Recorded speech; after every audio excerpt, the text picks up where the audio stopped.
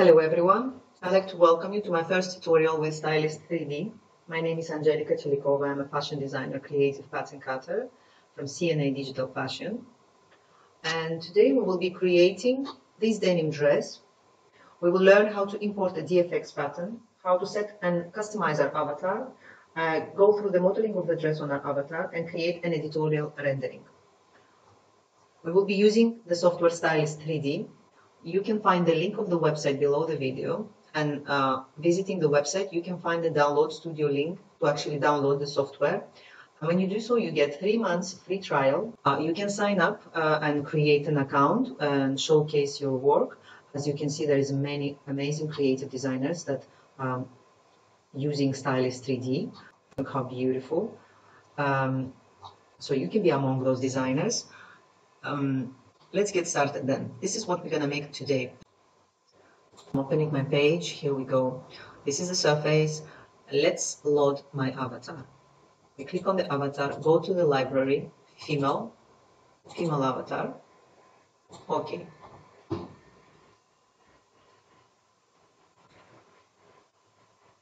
Click on the avatar and the property editor. This is basically the area we will be working the most. You can change the character, which I will do now. At the beginning, when you download the software, you won't have such a big selection. So you go here at the little box, and depends what you want to download, avatar, fabric, graphic trims. You go to this little cloud. Currently, I selected the avatar. I go to the little cloud, and I will have the possibility to download anything related to the avatar, from hair to character to pose, shoes. So you just click and select what you want to download and press download. I already have a small library created, so let's change the hair. This is the one I used for my avatar, and also the shoes was those ones. Okay, I'm ready to go. This is my avatar. Let me show you the picture of the dress. This is what we will be creating. Okay, and here we go. Oops, sorry. Here we go.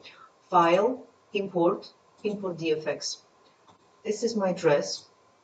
We work on the half dress and we will make it symmetric. I'm placing the dress approximately on where is my avatar. Then right click, that is set to the arrangement.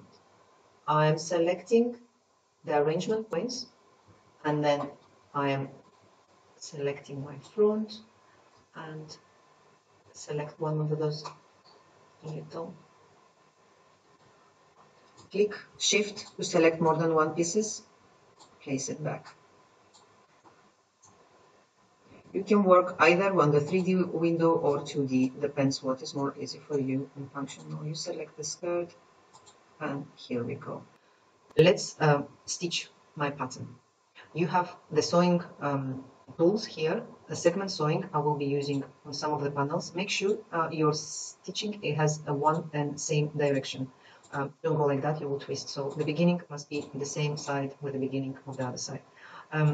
If you are completely new to the pattern cutting and sewing, you're just going to follow what I'm doing, and you will do just fine. I'm closing my darts. Okay, and now I will be using free sewing.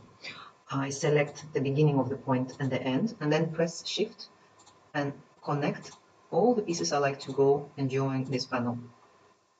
I'm going here, my beginning and end. This is my side seam. Oops. This is my waist.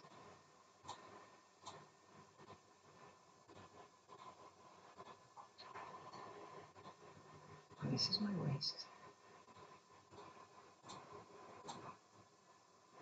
This is my strap.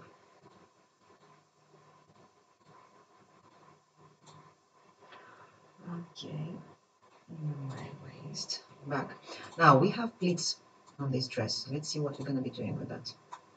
I will be center front to center front up to here, because I want to work here on my pleats. Okay, and segment sewing again, and I would like to connect those panels. Brilliant.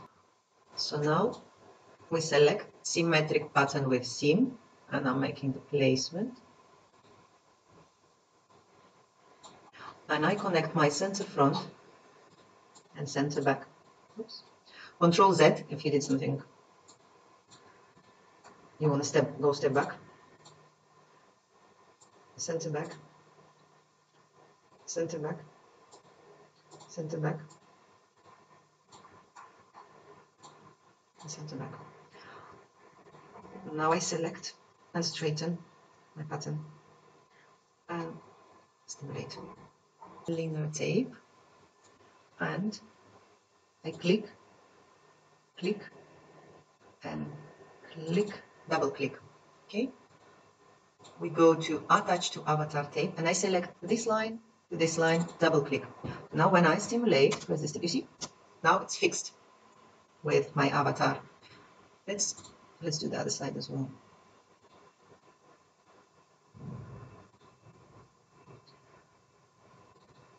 Sometimes that's really, even when you take a pose, if you have straps or you have a bandeau dress that you like it to be fixed to your double click, and you just make sure that it's not moving around. So here we go, we're done. Let's make my pleats now. Firstly, I will create use a pen and I approximately create the direction of my pleats.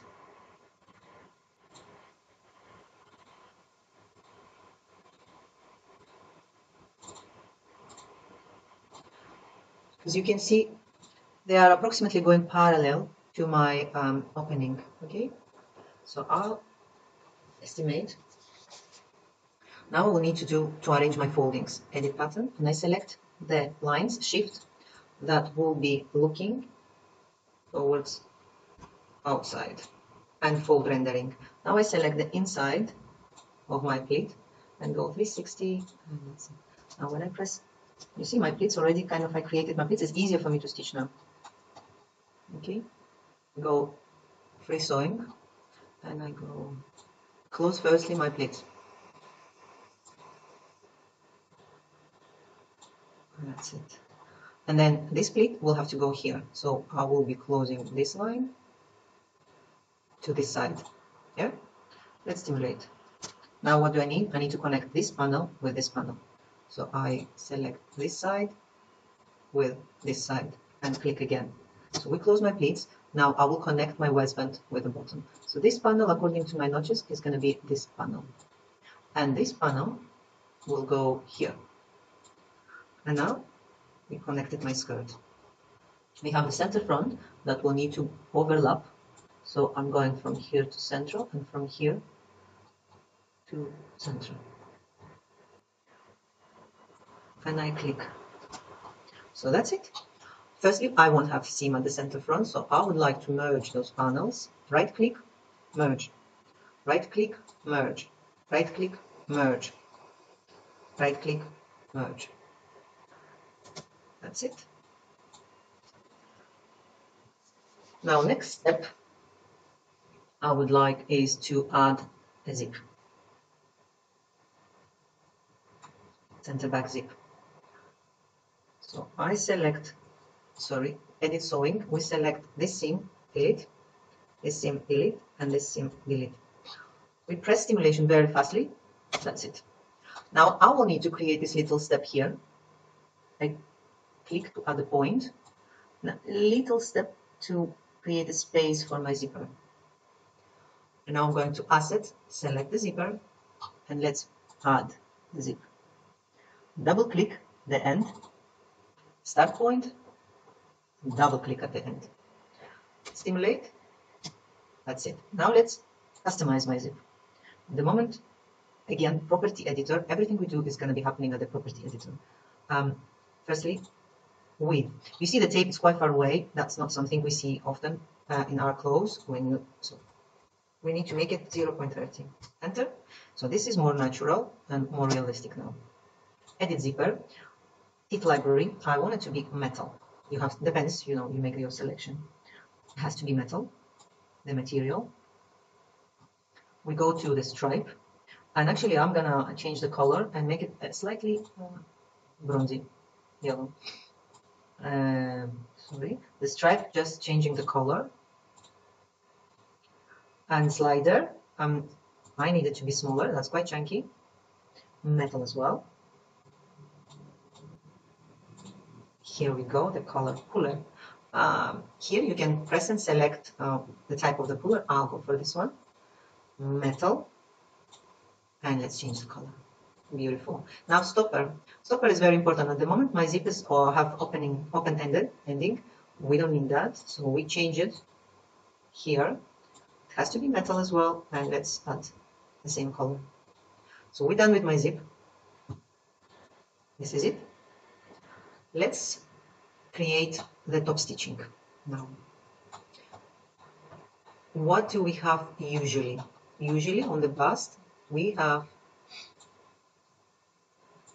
this line and this line. I would like to add an internal line of 0.5 centimeter top stitch, and same I will do on this side. Beautiful. Now I would like to have here as well one top stitch on the top line. There is many ways you can add a top stitch, but I'm showing you this one. Another tutorial we will go to show a different one, a different way. And also on the straps, I like to have top stitch on the strap. Beautiful. Let's go to the waistband. Waistband, I will change my distance and I will make it 0.2. I want to have edge seam. And same I will do on the back. Oops. I also would like to add one at the center. Nice, done.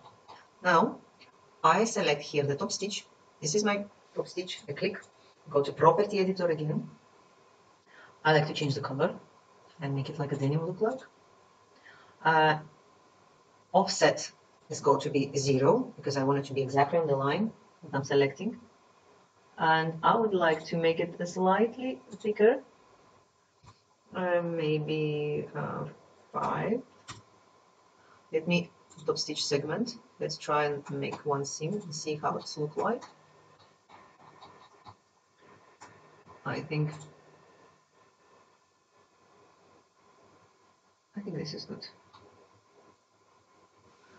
Yeah, I think this is good. So now we select the segment top stitch, and I select all the panels I want it to be top stitched. All these internal lines, I'm just going to click on them. So now everything you do on this one side, it's happening on the other side because we selected to be symmetric. So you don't need to go and do that both sides. Another thing,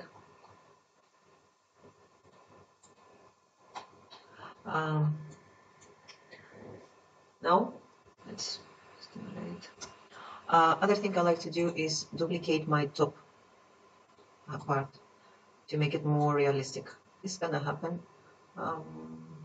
Generate lining inside. Okay.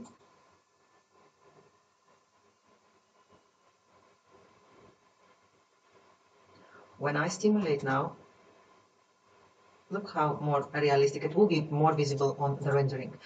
Just look more real. And you see on the seams and everything, just beautiful. Now I like to have a facing on my skirt, just internal line. 4 centimeter approximately will be my top stitch. I select this panel, copy, paste, select here, shift, right click, cut, delete. This is my facing. What is it? Beautiful. So let's stitch it.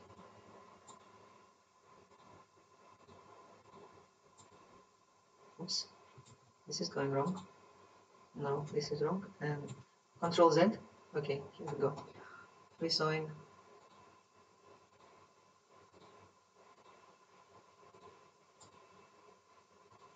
We just stitch it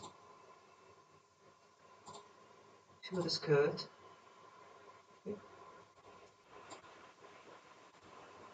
Done. Select, right click, superimpose, and I never can pronounce this word. And now right click, symmetry pattern with seam, again to the other side, right click, under. Now let's simulate, and what we will see is that besides what is happening. I'll tell you what you can do later. It's a little bit puffy. What I'm gonna do, I'm gonna check, and usually on the facing, this is one of the cases, the sewing type have to be changed to be turned. And also, when this is happening, and sometimes you can wait a little bit, but sometimes you can just place this layer to be 1, this layer to be -1, just to show where you want things to be. And then that's it. You stimulate and it got to the right placement. Now, next thing, what we need to do is to basically add the buttons. Let's add some buttons. I go to the button library, click on my button, and the property editor, I go and I select from the library, click here, my buttons. This is the one I use. I want them to be metal, and I want them to be this color. Beautiful. Now I'll go here, and I already have my placement. I just click, add my button. Shift, I select both of the buttons, right click, and duplicate to symmetric button. Now I have my buttons on the other side. Easy peasy. So next thing I would like to do is basically set my fabric. Here we go. I will go to the library, go to fabrics, and actually I maybe not gonna go for the denim, but let me try. This is suitable also for this 4-side elastic plain cloth. Let's try this one, okay? Or maybe try this one as well to see how it's gonna look like. You can have a big selection of fabrics. If you go here to the little cloud, there is a huge library of fabrics you can download and create your library and play around with different prints and textures. We will go further while we've been doing other tutorials, and work a little bit more with the normal map and gloss map and metal map. At the moment, I like to keep it simple. It's the first tutorial, so let's not get too deep into that. I will go and unstraighten my panels and then put everything on my layers all 0 and right click, assign to pattern. That's a pretty dress. It's quite hot now here in Greece, so this is an ideal color for now. Other thing, let's try assign to pattern. It's also pretty. Maybe we need to have nickel the pattern. Yeah, not maybe, we should. Also, I can select my print and on the assets, edit texture, and I can slide here and make these palm trees bigger. Or I can even rotate them.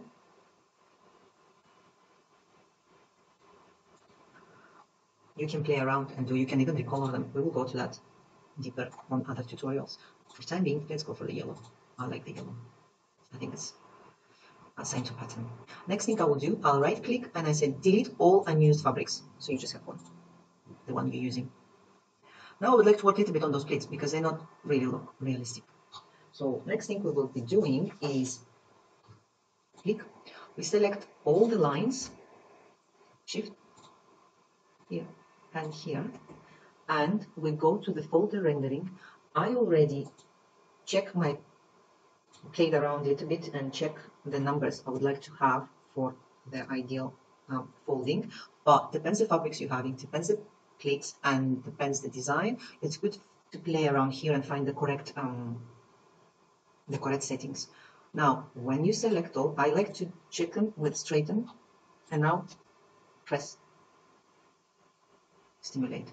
I'm maybe gonna keep still this one, enter. Yeah, I will keep now for time being, and then we'll see next. So this is a little bit better, but what we're missing, you still have this like chunky something. It's not really good. I need to change my practical distance. Up to like 10 is good. Don't go over 10, but when you have smaller pieces, like stimulate, you can see the texture is already better. I will go 8, maybe better. Also, you know what we forgot? The top part and the waistband, as also the facings, need to be bonded. So I'm gonna bond the top part and I'm gonna bond my facings. And then I will solidify and then stimulate. I like my skirt to be slightly more structured. So what I would like to do is go to this fabric, to the texture, and play a little bit with my buckling, with my bending, sorry. Bending, I will go 60 and try 58 and 58. And then stimulate. It will be slightly, that's it, it's getting slightly better shape. Let's change the pose now. Oh, also, I like to change my shoes color. You can do that too. I just delete the texture, the current texture here, and I will make it here. And now we'll make this leather. Beautiful. So next thing, on the library, if you go to the avatars, you will have some poses already when you just download the software, but you can go to the library, as I showed you before, and go to poses and download a big selection of poses that you can use. Let me see which one. This is the 05. I want to use this one. You press, to change the pose, you need to click on stimulate and press double click on the pose. And now slowly, she will take the correct pose if you want it to be. And then we play a little bit with the dress on the fitting before we go to set our creative rendering. Here she goes.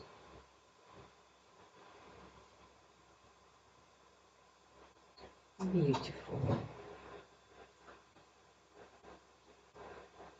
Now what I like to do, remember we stitched the straps on my avatar. I'm not gonna need that for edit avatar tape here. I'm selecting it and delete, and selecting it and delete, and then I will go home, and because I like to play a little bit, pull it a little bit up, just want a little bit play it now on my but if you do animation, that's a great thing. You should better fix some parts and test how it goes and how it shows when you do the animation. It always depends what kind of garment you have, what kind of move you're gonna have. This is something you will have to try and also again, let's make them all 0. You can also add puckering, which I haven't, where you have your top seams. This is a cotton fabric, okay, and I would like to apply a segment puckering into my seams. I need it to be both sides on the top stitch. I will check afterwards just to make it more realistic. I want to make them very smooth. I don't want them to be super. Maybe add a little bit here as well.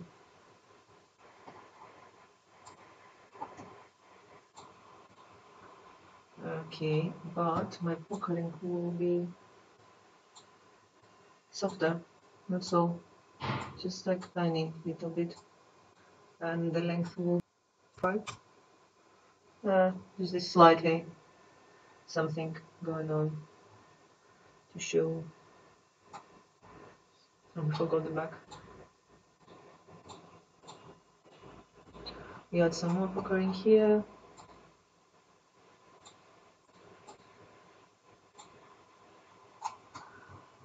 Alright, that's enough. Now I select and solidify, and let's start my rendering. We go here and we go to the scene. This is the scene I've used before, and here double click. I already checked and I need to have this z-axis -1 for the correct position of my avatar. You will download it, check where is approximately your scene is standing, and you can play with the axis to place it on the right distance with your avatar.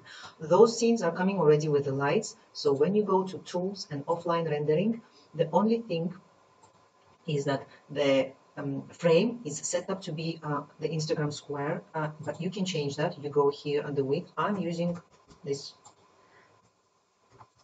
You can add anything you like. 0.0010 the noise I would recommend. I will go for high quality rendering, and here I like to name this tutorial dress. Enter. Now I press sync. I don't need to work on the light now because this is already comes ready with the light, with the correct lighting. But on other tutorials we will go through the lighting as well for the rendering. Depends on the scene we will be using. Now when I sing, I have to, I can play around and see the position I like to have for my rendering, the placement. Even if you're not having photographic skills, the good is that it's so easy to use and create amazing images actually with this software. So I will go possibly, I will go somewhere here, maybe a little bit this way. Yeah, let's go here. So when I'm happy with my result, you can lock the view, which I recommend because sometimes you can do something on your 3D window and basically messed up your rendering by accident. So when you make your placement, you press final and you waiting for your rendering to happen. It's gonna take some time, depends the computer you have and how powerful it is and how long it's gonna take. Let's wait to see the final rendering now. So now my rendering is over. Let's open the folder to see what we've done. This is a beautiful yellow dress. Thank you everyone for watching my tutorial with Style3d. I'm looking forward to see what you will be doing with this dress, and you can play with different prints and textures that you can download and find at the Style3d library. Please share your work, tag Style3d and Cn8 Digital Fashion. Our social you will find below the video, as also the link for the Style3d website to download the software and get your three months trial and get started. Thank you for your time once again and hope you enjoyed the tutorial.